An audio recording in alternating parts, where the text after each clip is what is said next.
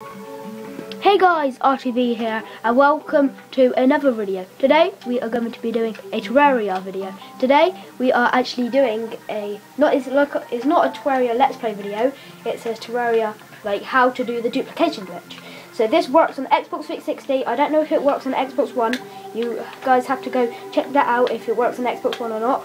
Leave it down in the comment section below if it does, but if it doesn't you have to have an Xbox 360. So yeah, let's get right into it. So first off, you need a grappling hook. So, first off, you need to save the game. Okay, so when you've saved the game, pass it to your mate. When he picks it up, he saves the game.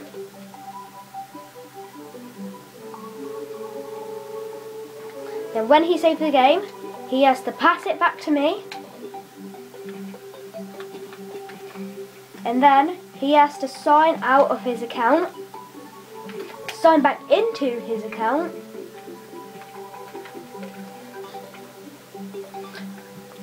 and then he has to join the game again. Once he's joined the game, there you have it. I have it, and he has it. So, show, this is mine, so I'm grappling, and put yours at the ceiling. There we go. So that's how you do the duplication glitch.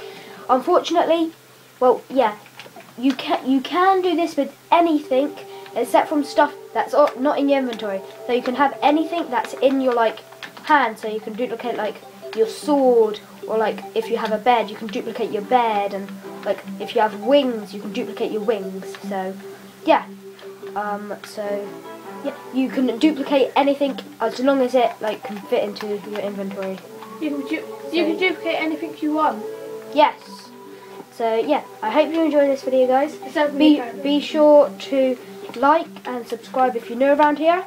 And yeah, I'll see you guys in the next video. Peace.